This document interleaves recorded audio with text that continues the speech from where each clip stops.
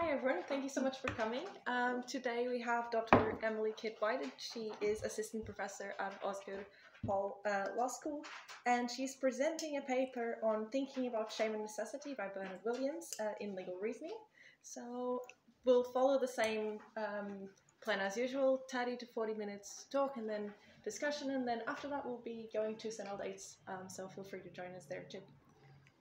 Perfect. So hi everyone. Thank you for that. It's so lovely to be back here at the Oxford Jurisprudence discussion group. Hassan had kindly said last time I saw him that it was neat to be coming twice, but then a colleague jumped in and said he had been here 4 times. So now I have a new aim. I hope I will pass the bar sufficiently that you'll have me back sometime. So thank you. Thank you all for being here. I know what a busy term this is, what a busy few weeks this is, and how hard it is to carve out time. So I actually, when I say thank you, I mean it deeply, real gratitude. And my special thanks to Trenton and Philippa and Javier as well for the warm invitation and the really generous hosting. I really appreciate it. Thank you. So I think I need to say a few things to help set up this paper. I'm a legal and political philosopher, and my work broadly draws on the philosophy of emotion to analyze the forms and normative and political aspects of legal reasoning. As Ronald de Souza once wrote, emotions are a philosophical hub, and they'll lead us into problems of epistemology, ontology, logical form, philosophical psychology, and ethics. And I use them to get into the seams of various questions. I think I should begin by saying something about how I understand emotions. Most philosophical conceptions of emotions consider that they have both physiological and cognitive aspects, and they also have characteristic desires for action. So for example, shame tends to feel hot, and we want to shrink or disappear when we experience that emotion. While some psychologists and biologists have suggested a certain universal feature for at least a few core emotions, many, if not all, emotions contain evaluative judgments, and as such, they strike us as subjectively involved and image-laden engagements with the world, to quote Robert Solomon's memorable phrase. Where evaluative judgments are embedded within the structure of an emotion, we can expect it to be scripted, at least to an extent, by time and place, and shaped by political and material realities, and prone to drawing on idiom, norms, clichés of images, binaries, myths, and with all of this extending even into our physiological experience of the emotion. Some cultures say we have butterflies in the stomach, but it sometimes feels different across social groups. As Philip Larkin wrote, "What scaffolded mind could rebuild experience?" And so with the poet's glorious and brutal expediency, he says enough here in a line, I think, to emphasize the socially constructed nature of some elements of some emotions. Bernard Williams summarized the analytical philosophical style as one that involves arguments, distinctions, and plain speech. Today's paper is of this style. As I wrote in the introductory note to this paper, I'm currently actually writing 2 papers that draw implications from Williams's book on shame and necessity for the field of legal theory. The first paper, which I'm speaking to today, is cozied up in the terrain of international legal theory in the post-Cold War era. The second is in liberal constitutional theory. In Shame and Necessity, Williams speaks to the field of legal theory to criticize its sometimes shared reverence for certain constructions of the will and notions of intention that echo some deeply held commitments within modern moral philosophy. For Williams, paying attention to the emotions in Greek tragedy brings into view certain now dominant philosophical assumptions that send to the margins or work to obscure entirely certain ethical or political dilemmas. For Williams, this represents something of a loss in a textured understanding of ethical life and political phenomenon that extends into modern legal theory. Now, if you know the book Shame and Necessity, what it does above all, I think, well, is to convey a sense of narrowing of possibilities of the dimensions of ethical life. There's a loss of concepts, a loss of intricacy, and in a non-pejorative sense, a loss of style. Much of the book is written against something like this progressivist narrative about moral theory, that what we're working with now is something like better cleaned up notions of some moral concepts, and our task as legal philosophers is to try and bring the law as it is in line with these somehow purified moral concepts. In a chapter in Shame and Necessity entitled Recognizing Responsibility, Williams writes, "The question of whether any part of the legal system is in good shape can be discussed only in terms of what we demand of the legal system and how we conceive of the powers of the state. We have conceptions of legal responsibility different from any such conceptions. We have conceptions of legal responsibility different from any such conceptions that the Greek had, but that is because we have a different conception of law, not because we have a different conception of responsibility. It is not that we have managed to substitute for the Greeks' ideas a purified notion of something called moral responsibility, and then do the best we can to embody that in the state of the law." So essentially, as I just said, Williams rejects the idea that it's our task as legal philosophers to embody purified moral ideas in the law. And what follows from this for Williams is that legal philosophy must not begin with a moral understanding of responsibility and intention, but with a political theory of freedom and the state. So that's the background of this paper. The present paper will eventually be a chapter in the Cambridge History of International Law. And the editors of the post-Cold War volume asked me to think about emotions in the theorizing about the history of international law during this particular historical period. Now, at the outset of the paper, as you may have seen, with all due qualifications in the footnotes, we see at the emergence of this post-Cold War period this new hopefulness, this new optimism, a new set of cosmopolitan rational ideals that are hoped to be borne out in international legal commitments. As Anne Orford writes, during this period, claims made about the capacity of international organizations to guarantee values such as order, peace, human rights, democratic governance, and self-determination mirrored the claims made more generally about the capacity of a rational, cosmopolitan international law to tame nationalist passions and local grabs for power. This in itself then ushered in the landscape of international legal theory a whole series of critical reflections in international law and critical and historical schools of reflections in international law that aim to situate this historical moment, some of which might be broadly categorized, as I did in my paper, as something like an effective turn in international law scholarship, mirroring something like the historical turn in international law scholarship. Now, as I detail in the paper, a number of projects use emotion and affect to critically reflect on this period of time. It's illuminating to think of the project of bringing emotions back to the study of international law as a move set to counter this historically specific, technocratic, universalist, and formal post-Cold War sensibility structured to claim dominance in the field, which worked to obscure other ways of thinking about global order. As many have recently written, this critical posture has become trickier now that the space of global politics no longer seems dominated by liberal cosmopolitan ideals. Now, I was very glad for the chance to think about emotions and time in international legal history, but it was such a vast topic I was given that I needed to find grip somehow. And what called to me was this small essay by Bernard Williams that uses the contours of a tragedy by Sophocles, The Women of Trachis, to speak broadly to the ways that philosophical conceptions of time set the backdrop for certain emotions appearing apt within a particular political era. And so too, how moralized philosophies of mind and action can come to pervade historical thinking, including historical thinking about the law and international law.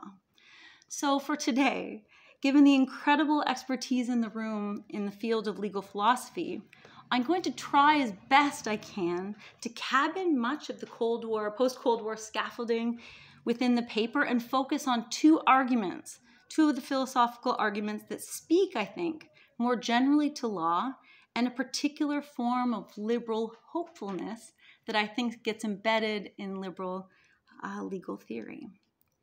So the plays of Sophocles operate, as Williams elsewhere wrote, under an entirely disparate metaphysical landscape from the ones that undergird much of modern Western thought.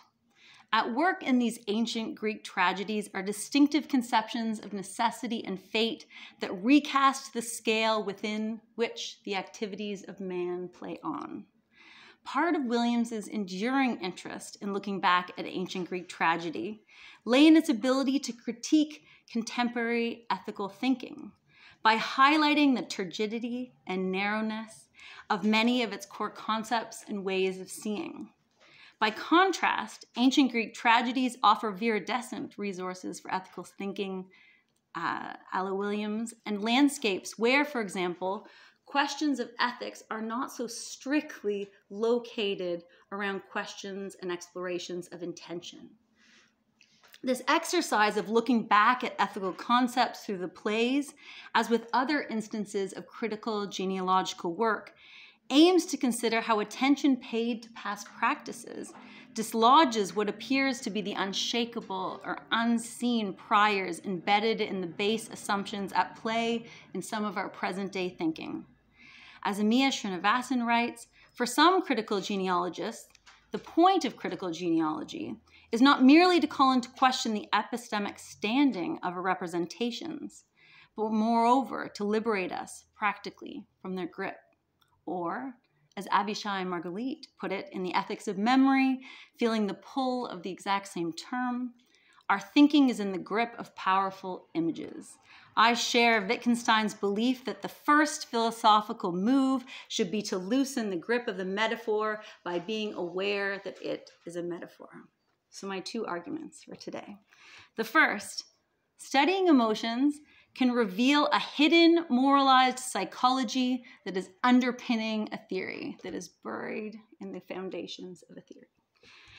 For Williams, the rich textured depictions of ethical life in the plays of Sophocles work well to draw out some of the limitations of modern Western ethical thinking, with its tendency to prize the will and narrow conceptions of intention, while minimizing roles for luck, ideas of esteem, the responsibilities of connection, self-perception, and social position. As the plays show, sometimes life and our limited understanding, whether earnest or not, or twisted or wretched or not, can leave us at a loss. The consequence for Williams is not that notions of ethical responsibility and self-control are entirely illusory, but something closer to the unmistakably Nietzschean idea that narrowly construed aims fervently pursued invariably tend to encompass that which they wished to exclude. Spheres of control are limited by our lacking self-awareness as well as other material things. Williams' interests in the plays of Sophocles reflect his more general repudiation of Kantianism and utilitarianism, two modern Western philosophical theories, which for Williams disastrously oversimplified ethical life. In a memorial delivered at the American Philosophical Association in honor of Williams, and later published in Inquiry, Jonathan Lear spoke of Williams's interest in the plays of Sophocles. Williams was looking to the plays, as Lear saw it, as models that resist the moralized psychology he saw as underpinning much of modern moral philosophy. These models set in place the idea of reason as a higher faculty that disciplines other aspects of the psyches, like desires and emotions. This is how Lear understands Williams's interest in Nietzsche as a resource for a philosophy of mind and action that blows right past this naive sort of emotion-reason divide, which we've all been well educated in, being lawyers and legal theorists around the room. This is a distinction upon which a lot of early international law and continuing international law depends, and that much of the early work in the field of law and emotions, which I've been working in for about a decade now, has aimed to unsettle. Lear, writing on Williams, writing on Nietzsche, summarizes that there are 3 significant hallmarks and 1 important lacuna in the Nietzschean critique of ethical life. First, there is a critique of all attempts to ground morality, whether in a metaphysical substance, like God, or the form of the good, or in rationality. And as a result of this critique, there is a second heightened concern with providing a naturalist human psychology. If we can no longer appeal to a supreme source of value, we need a psychological, cultural, historical account of how it came to be that we value those values around here. And third, Nietzsche emphasizes a crucial gap between appearance and reality when it comes to our own justifications of our moral practices. Williams was committed, as Lear sees it, to the construction of a naturalist ethical theory with the aim of understanding human beings, including the exercise of their moral, ethical, and social capacities as part of nature, but knowing full well the difficulty lay in there being no independent conception of nature that would establish a clear set of constraints on what a naturalist account could look like. For Williams, the need for a naturalistic moral psychology is generally agreed upon, except for some ancient combatants of the wars of free will, who, as I write in the paper, might be holding their last best ground in the field of legal theory and international legal theory.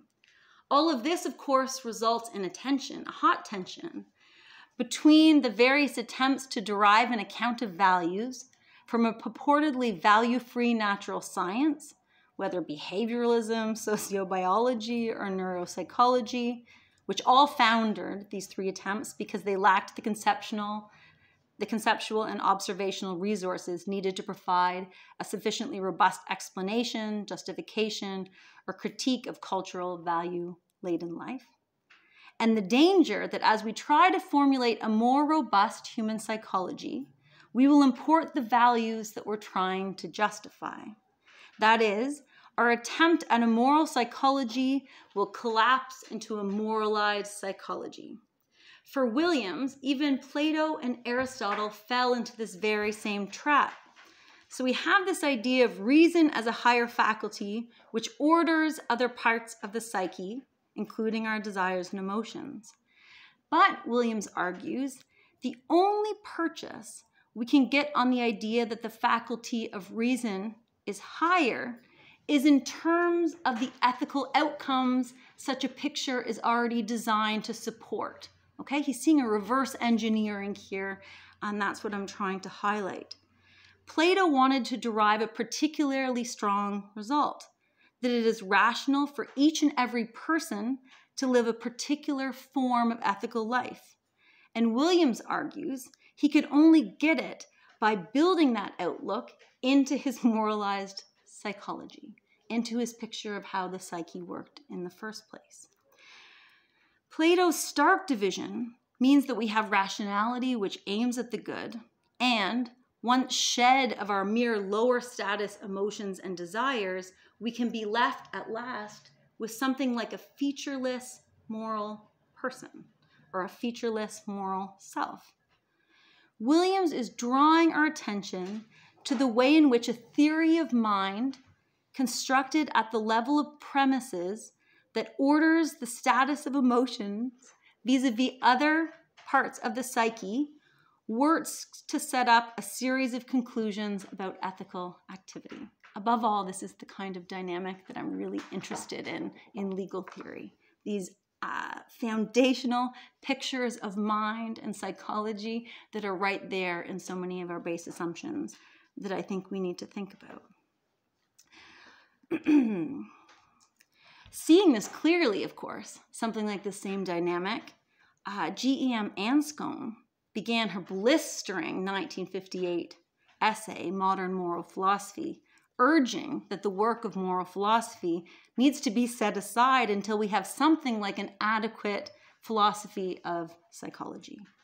For Lear, all of this leads back to an essay by Williams entitled Naturalism and Morality, where he argues that a non-moralized, and I think this is important because I think this is where he ends up, a less moralized psychology uses the categories of meaning, reasons, and values, but leaves it open or even problematical in what way moral reasons and ethical values fit with other motives and desires, and how far they express those other motives and how far they are in conflict with them. As I read Williams, a less moralized psychology is not value-free, not at all. It's just less egregiously reverse engineered. As Thomas Nagel wrote not very long ago in the pages of the LRB in this great essay on moral intuitions and human rights, we just simply can't proceed as though questions of ethical epistemology have been solved. What a problematically moralized psychology lacks, then, is precisely this continued sense of openness of how these parts might fit together. The temptation to settle into a strict moralized psychology is so overwhelming that for Williams, nothing short of the beguiling texture of the plays can maintain the spirit of openness and the demanding subtlety, complexity, and alertness that's required of ethical thinking. Okay, so that's the first argument. The second argument is on concealed and background emotions. So the plays of Sophocles are useful for Williams for explicating how certain emotions present as downranked, excluded, or otherwise hard to place depending on the ethical and cultural frames in play. In many ways, that's one of the core takeaways from Shame and Necessity, which is that there was a time where shame was emphasized, come modern moral philosophy, and now we tend to emphasize guilt. And actually, there was a lot to say about some aspects of shame that were maybe useful for thinking about contemporary political, ethical life. Now, I haven't said much about the plot of the play, so I will at last. In The Women of Trachis, Deianira, Sophocles' sweet, ill-fated protagonist, hopes to regain the attention of her long-gone wandering husband Heracles. Occupied by hope, Deianira seals the fate on a most anguishing death for Heracles by misunderstanding a set of deathbed instructions from a centaur wild bent on revenge, having been previously mortally wounded by Heracles' bow. Deianira was told in a last breath whisper that providing Heracles with a garment soaked in the dying centaur's fluid would ensure her status as her husband's greatest love. Unsteadied by the presence of the beautiful Iole entering her household, Deianira issues the garment, which fulfills its role, not by stoking the flames of old desire, but by poisoning Heracles' skin so wickedly that his son is forced to burn him on a pyre, to bring an end to his excruciating, ceaseless pain. Deianira, heavy with the misery of a lesson learned too late, takes her own life, and Heracles dies in agony, well tricked and completely without honor. It's a grim, devastating play, wholly unconcerned with providing anything like a prim moral nugget of a lesson or a release of any sort. As Williams writes, all of the force of the play is directed to leaving in the starkest relief its extreme, undeserved, uncompensated suffering. Okay? So you're left with at the end this heaviness without release. Williams reaches back to Sophocles for a depiction of suffering unaccompanied by a philosophical justification, which itself is a form of horror, to provide an example of an encounter with suffering that is disconnected from the agenda of rationalistic optimism that I've detailed above. The far reach back in time is necessary for Williams for the reason that Nietzsche also gives, which is that the later plays, including those written by Euripides, destroyed tragedy, or rather helped it destroy itself in association with the spirit of Socrates, that spirit of Alexandrian optimism, which trusted in reason to make the most basic questions of living into matters of discursive knowledge. The persistent mode of rationalistic optimism flows from a philosophical system that is intent on the delivery of good news, as Williams puts it, meaning a philosophical system constructed off of premises which offer either a theodicy, and here we can think of Leibniz, suggesting that any suffering that exists still represents the best of all possible worlds, based on God's choice of the most elegantly complex universe, either a theodicy or a world history level justification. And here we can think of Hegel. And for Hegel, horror was part of history moving forward, so it was necessary, at least in this thin way, even where horror itself lacked any sort of intrinsic value. Or when neither a theodicy or that sort of world history level justification would do, when neither of those sorts of rationales would seem convincing in modern times, a philosophical system constructed off premises which altogether obscure or banish the horror of extreme, undeserved, and uncompensated suffering by placing the realm of moral value outside of history. Okay, so this is how Williams thinks modern moral philosophy works. When we can no longer have theodicies, when we no longer believe in a Hegel-like world history level justification for suffering, what Williams sees the next move is to put the realm outside of history altogether. Williams writes that for Kantians or utilitarians, ethical knowledge is beyond history and psychology, with each moral outlook in different ways prescribing the withdrawal of our ethical system from chance and necessity. But therein lies a pernicious error for Williams.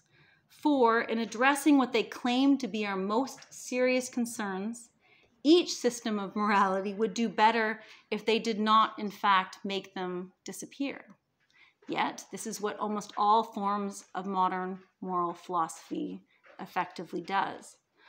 For when morality itself is disconnected historically and psychologically from the rest of life, as it often is by moral philosophy, and is left as a supposedly self-contained and self-explanatory realm of value, the necessity and chance and the bad news they bring with them are deliberately excluded.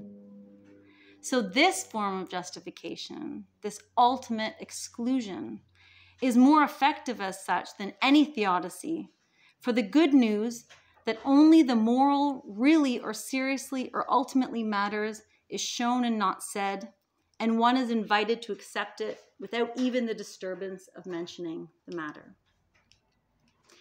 According to Williams, the situation of the rational agent intending to change the world preoccupies both modern moral outlooks. And the very plain fact that everything that an agent does and cares most about can be ruined by uncontrollable necessity and chance becomes no part of their concerns. This hyper focus on control, the good news of control, with the past, even where necessary to reference, just the place to prove priors with bad examples, is trademark of the optimistic post-Cold War liberal institutionalist international law that I sketched out in quite a lot of detail at the beginning of the paper. The character of the rational agent intending to change the world is well known there, and so too the overwrought, high-pitched pivot from atrocity or great suffering to lesson learning and this retreat into formal legal language.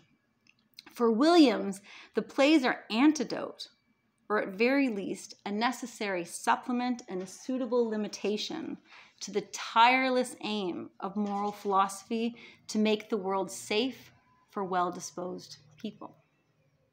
Now, Martha Nussbaum wrote a response to Williams' paper on the women of Trachis, and the tone of the paper, beginning with its subtitle, Tragedies, Hope, and Justice, which always makes me laugh, just because they're such a juxtaposition. I'll remind you that Williams' paper was called Fictions, Pessimism, Ethics.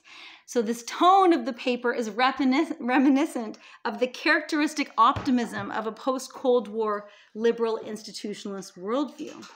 And so the exchange, I think, works well to illustrate some of the ways that ideological frames work to exclude and sideline particular emotions and the study of political history of philosophical ideas. So Nussbaum's rationalistic optimism constructs a reality which occludes the very specific form of horror that Williams is interested in, and which he uses the tragedy of the play to explicate. Nussbaum critiques Williams' pessimism, his emphasis on luck and necessity and material forces, by arguing that Williams wrongly underplays the Greek tragedian's interest in the calamities of human origin and in the capacity of human beings for addressing constructively the bad things in the world. Nussbaum is, of course, precisely right that we frequently fail to read well the politics of emergencies, including the ways in which disasters compound existing politically constructed and legally constructed vulnerabilities. Drawing attention to the disastrous consequences of failed public infrastructure in the wake of earthquakes, Nussbaum is correct to expand, even radically so, the realm of the local, that is, in Williams' terms, human scale political control. Nevertheless, the critique strikes at the wrong level of analysis.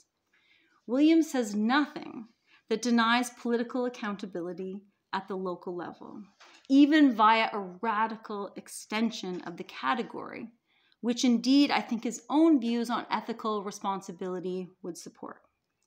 He is speaking rather to a philosophical tradition in which the response to suffering prompts justification on a world historic scale, with a tendency for that work of justification to rely on abstractions and universalisms while shedding contingency and specificity all the while.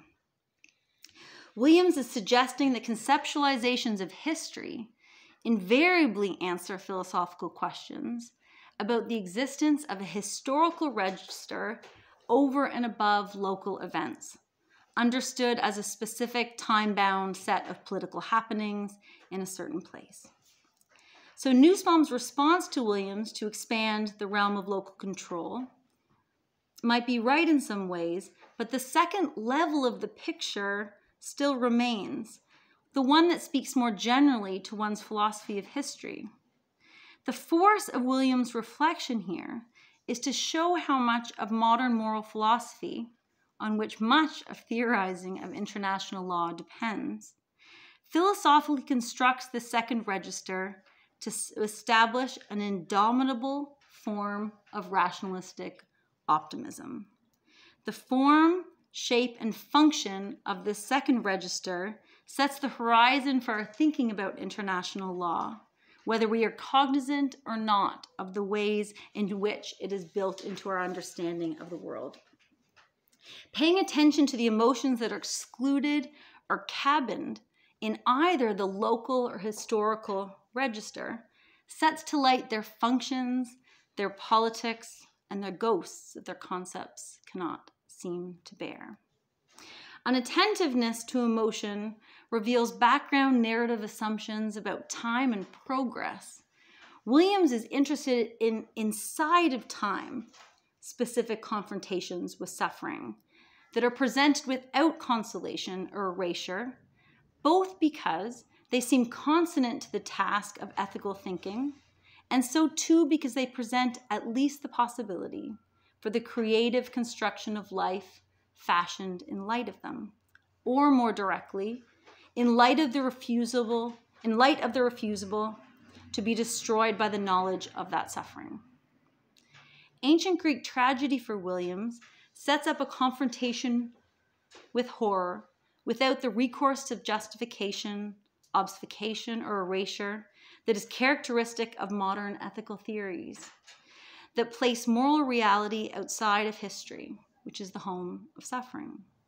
We see in critical appraisals of the study of international law, again and again, this same critique of timelessness.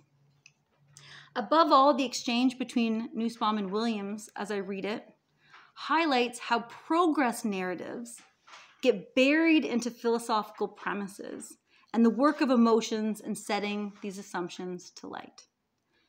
Williams is highlighting that recourse to a story about progress on a historical scale is a historically specific philosophical construction that draws heavily on core metaphysical assumptions within certain dominant strands of modern moral philosophy.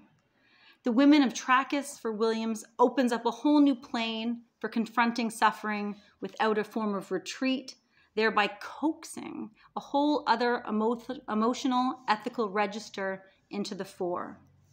Emotions having objects, directions, idioms, physiological characteristics, etc., often work to resist or counter this push towards higher levels of abstraction in ethical thought. Now, to cast cold light on this incessant tendency to move up and outwards in scale and abstraction to find justifications for suffering, Williams draws in Nietzsche's memorable model of the willing of the eternal recurrence. The eternal occurrence, which you might remember from the first time you cracked a Nietzsche book, if you haven't read it recently in high school. And someone told me recently this, which is we often read Nietzsche too early. And I think that's true. And revisiting all of this has been very fruitful. But the model of the willing of the eternal recurrence, as you might recall, is where one chooses in response to a demon's proposal to repeat ad infinitum life in its totality, along with every horror and every hideous triviality. Williams writes, we have to ask, what is it that we need the affirmation of the eternal recurrence to overcome? What bad feeling is it? What discontent, as we put it earlier, is the horribleness of the world supposed to inspire? The alternatives of the willing of the eternal recurrence are lying or forgetting. So the affirmation stands as a refusal to eradicate from conscious experience a certain form of horror, the horror of undeserved, unjustified suffering. The power of the affirmation is that it is a recurring question dropped on your plate. It's a reminder, it's a persistent refusal to let a misdirection run or a justification settle. Drawing from Nietzsche, Williams writes, so if there is a truthfulness about the horrors and no belief about their being worthwhile under some Leibnizian or Hegelian calculation, there will be only a fully conscious refusal to be crushed, and we shall need a conception, necessarily very schematic, of a life that might adequately express that refusal. So we're looking for something like a creative political construction in the absence of consolation. We're looking for a movement that escapes the old pattern of a question. The move mimics much of the role that early Greek plays play for Williams. They offer an example of a way to confront suffering that is distinct from the pull of rationalistic optimism that is so prevalent in modern thought, distinct from the obfuscation and obstinate control-seeking, the ills of which are often well known to critical international lawyers. The plays invite a distinctive mode, one which resists the immediate temptation to clamp down, wire down, to punish, to proselytize, and to control. The concern here is not with a political response to suffering. It is the narrowed possibility of response that I'm concerned with.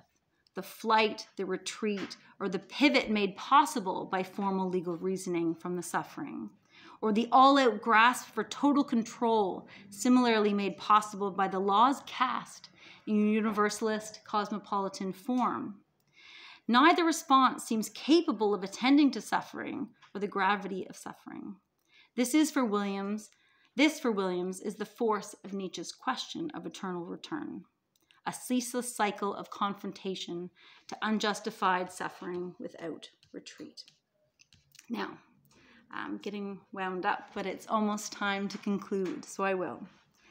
In her incandescent polemical sketch against dryness, Iris Murdoch writes, "We've suffered a general loss of concepts, the loss of a moral and political vocabulary. We no longer use a spread out, substantial picture of the manifold virtues of man and society.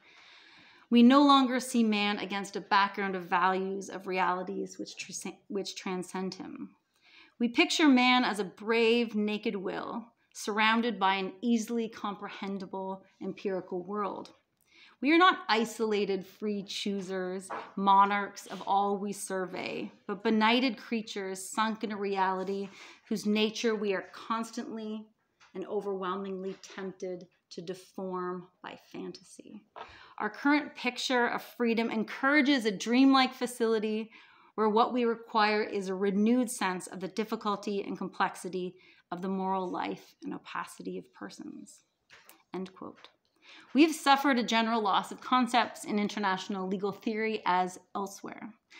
This paper draws heavily on Williams's shame and necessity because the book does well, as I said at the outset, to convey the sense of narrowing with its allusions to cramped corridors, lost registers, and styles.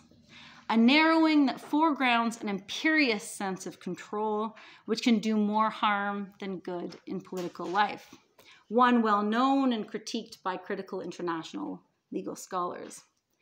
In the field of international law, there's a rich literature detailing how the self-stylized, technical, and professionalized forms of legal writing is not just removed from impact, that is, stayed dry and gripless in the day-to-day, but in fact acts as cover for a pernicious and at times brutal and totalizing politics of extraction, exclusion, dispossession, and structured inequality. For Williams, the women of Trachis, through literary example, illustrates how emotions form indelible parts of one's life projects and sense of self, and so too how happiness can be marred by life events. One stands to miss much of the movement, meaning, and texture of the play, were they to view it through the staid modern dichotomy between reason and emotion, a demarcation that has worked to set up the primacy of the will as the most significant feature of ethics or action, and one that has driven so many of the core precepts of our thinking about law and international law. Thank you for your time. I look forward to your questions.